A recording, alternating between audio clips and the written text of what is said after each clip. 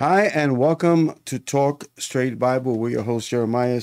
And Rufina Antonetti. Wow. And we are here because we love Jesus, Yes. we love you, Yes. and we love the Word of God, giving it to you every day. Talking straight about the Bible. God is so good. You know, we want to just go ahead and just dive in this morning because there's so much here. So today, as you can see, is part 23 of Proverbs 3. We Amen. have been on Proverbs 3 for 23 parts. Isn't that awesome? Because we just can't leave it. It's just so much there. And so to this portion of it is the Lord is our keeper. And we're going to be reading from Proverbs 3:26 where we left off yesterday. And the word says, "For the Lord it will be your confidence, firm and strong, and will keep your foot from being caught in a trap." So if you don't see that word in a trap, that's because I'm reading from the Amplified Bible, which I love to read from. But we're also going to combine this today because of the word keep. The Lord is our keeper, with Psalms 121, 1 through 8. And because the word keep in the Proverbs is the same word keep in the Psalms. So we're going to read that right now. Amen. And it tells us, I will lift up my eyes to the hills. From where does my help come? That's a question mark. My help comes from the Lord who made heaven and earth. He will not allow my foot or your foot to be moved. He who keeps you will not slumber. Behold, he who keeps Israel neither slumbers nor sleep. The Lord is your keeper. The Lord is your shade on your right hand. Love it. The sun shall not smite you by day, nor the moon by night. The Lord shall preserve you from all evil. He shall preserve your soul. The Lord shall guard your going out and your coming in from this time forth and forevermore. Okay, so we're going to just give a little definition of that keep. In the Webster dictionary, it says have or to retain possession of, cause to continue in a specified condition, position, or course. Wow. So we know that God does these things, right? He has possession of us. Thank you, Lord. And he retains us. And then in the Bible's definition is it's a verb meaning to watch, to keep, to preserve, to guard, to be careful, to watch over, to watch carefully over, or be on one's guard. And we know that God does that. The Hebrew word means to maintain or to observe something for a purpose and is followed by another verb indicating the purpose or the manner, such as Israel was to observe the laws of the Lord so as to do them.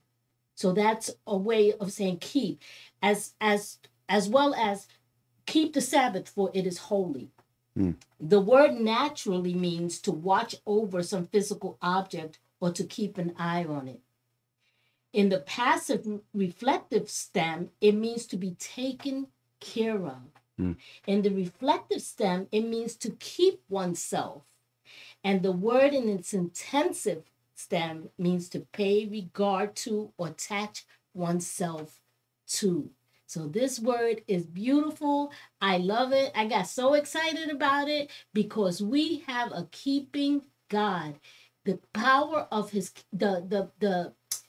keeping power is awesome and amazing. And no matter where we are in life, he keeps us. Well, what's interesting also is in Genesis, when we talk about the word keep, the Bible says that he created man, Adam, and he took him and put him in the garden to keep it. Now, the word keep, shamar, is very important because it represents, in its beginning point, remember, this is Genesis, as one that keeps the sheep, one that protects the sheep from anything that will happen. But this word keep, shamar, would actually become to Israel a key word when he said, keep my law. The word keep also means to put a wall or a protective barrier around something to keep it from the predators. Now think about that. The Lord is my keeper. He has put a wall around me to keep me from the predators. Now also, what I want to share with you, because we started the song of Psalm 121, but it says a song of a song of degrees. We know what a song is, but you know what in the Hebrew, a song is something like a 3-strand rope that's twisted together and it wraps around you. So here God has given us a song. I will lift up my eyes unto the hills. From whence shall my help come? But the word degrees is 2 letters that are interesting. It is the ayim and the lamet. That is, it represents the eye and the staff of a shepherd. So in many degrees, God not only wraps us in his love, he gives us a song that we can walk with him because he eyes out everywhere we go and he leads us by the staff. He is the shepherd. And isn't that interesting that in Genesis, when God speaks to Adam, he says, keep the garden. I want you to be the shepherd of the garden. Do you know that the Garden of Eden is actually the picture of Israel? The garden is Israel, his people. That's why the Bible tells us in Jeremiah of the church, the New Testament church and Israel, that we will be like a well-watered garden. God keeps our garden, doesn't he? God protects us from the predators, doesn't he? And to lift up your eyes into the hills is awesome. Now, I'm going to let my wife get into this part right here because I'm going to come back and I'm going to share something with you, which is also beautiful. Well, I was looking at the word degrees as he was speaking, and it also can mean to elevate or to go up. Like in stairs, like the degrees in temperature, going up. But the scripture that came to mind is that we go from glory to glory. That we don't stand still in the Lord. We move upward. Our focus is upward. Our focus is heavenly. Our focus is always like our eyes are looking to the hill. Yeah, we're looking up. We're always looking upward. Our position is upward because that's where our help comes from.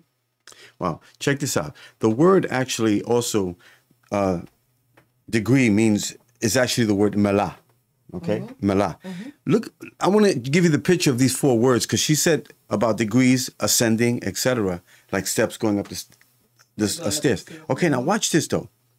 The 4 letters of this means something that flows, that is seen by the shepherd's staff that leads us to life. So we're just not going up.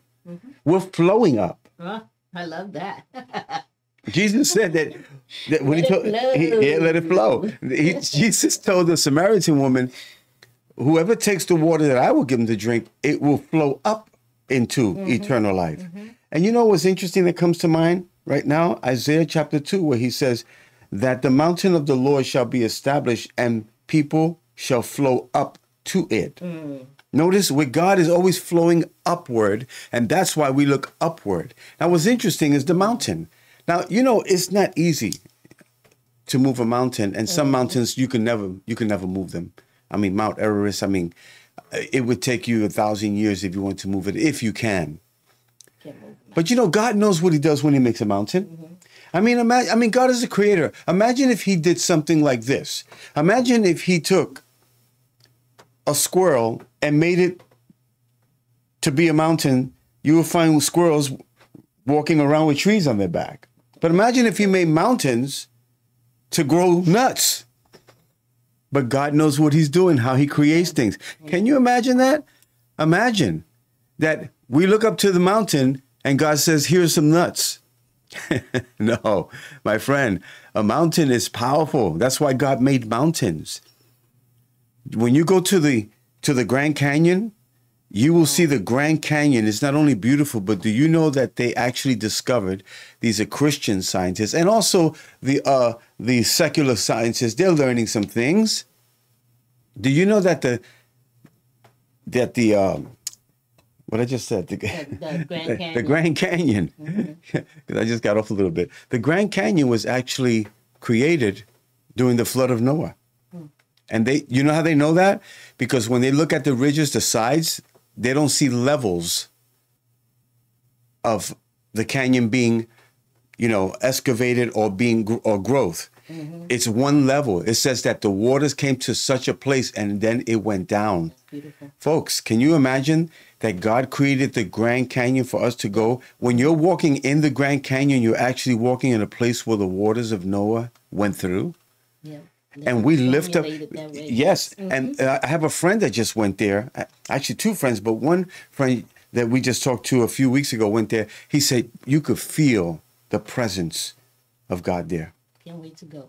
It is amazing. And as you look up to all these grand places, you can know that God is a powerful God. A young lady I know that went there, she climbed up a tall hill, and she said she had an experience there with God. She actually became born again there. Can you imagine that? Lift up your eyes unto the hill. Why? Because it is the degree, the malah of God, where he tells us, step up to my chambers, come to my room, come to the place I have indicated for you, ascend unto me. This is your pilgrimage. Wow. Now, this word just got me all excited. Oh, go ahead. No joke. Go ahead. Just that's why I'm like, we're gonna be here for a little while, because this is just the first verse. The first verse. Just set your eyes, focus your eyes. Somebody was just preaching on that recently from our church, one of our pastors. He said, I fix my eyes on the Lord. Well, it says here, again, going back to Proverbs, the very root of what we're teaching this morning, for the Lord shall be your confidence and shall keep your foot from being taken. Again, the word taken means to be captive.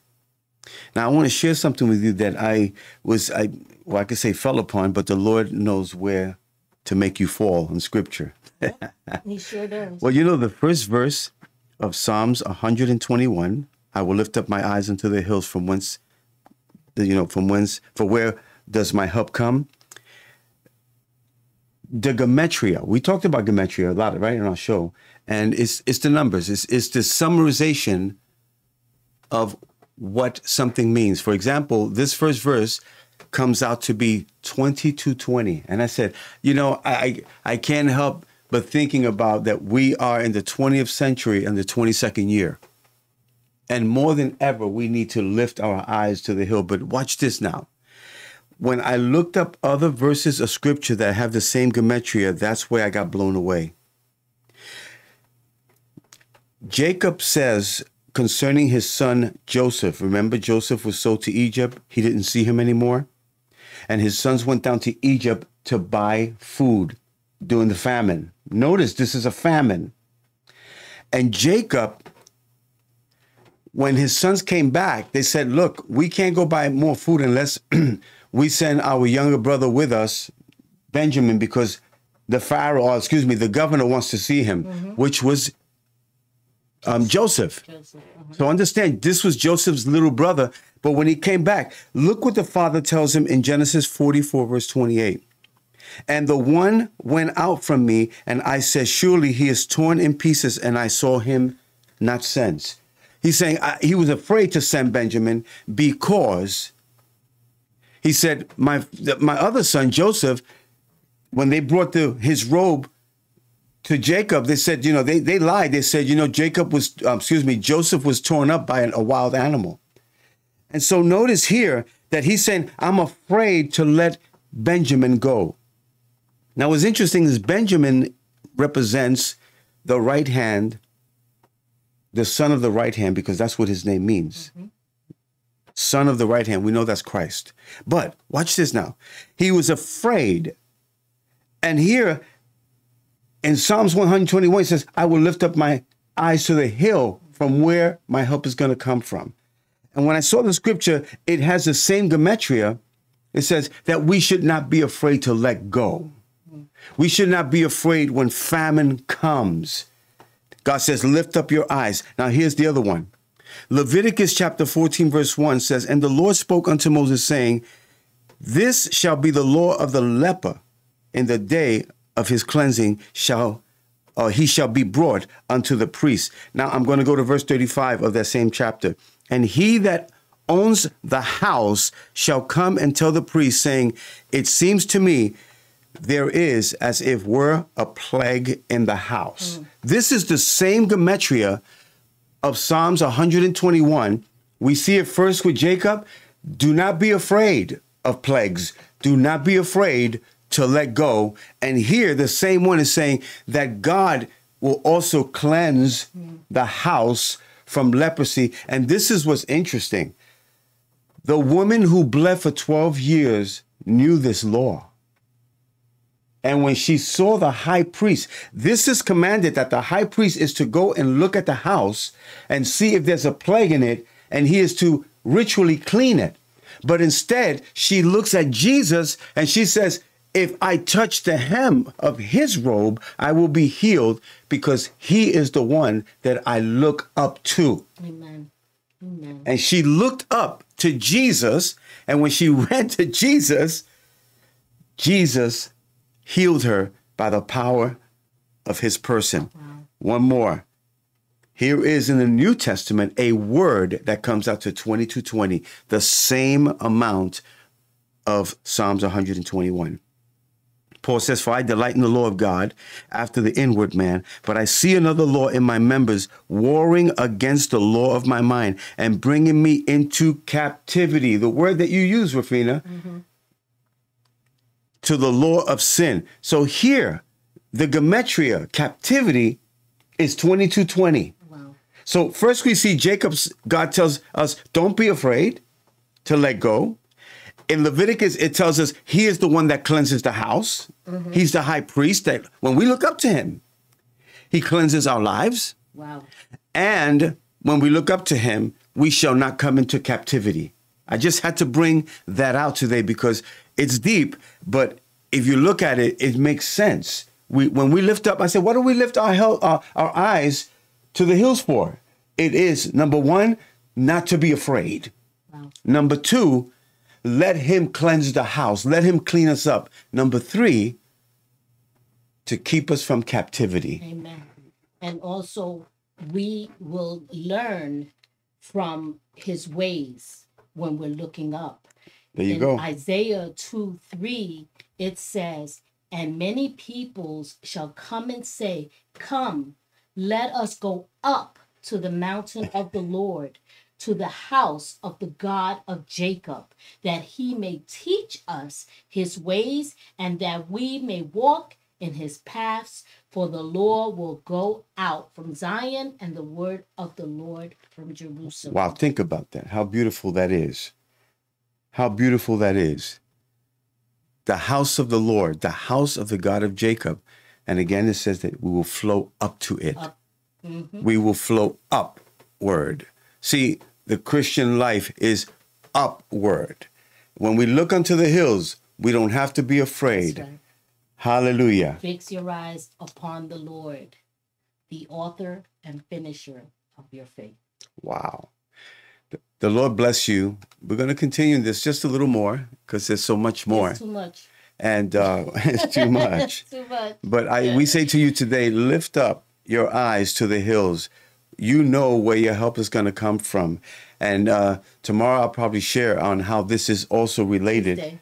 Tuesday, right. Today's Friday. Have a wonderful weekend. But Tuesday, I'm going to share on how this one verse of scripture is also tied in to Judah, the Lion of the tribe of Judah, Amen. Jesus Christ. Hallelujah. Look up to him, for he roars down on your enemies and destroys them. Thank you, Lord. Simply by you looking up.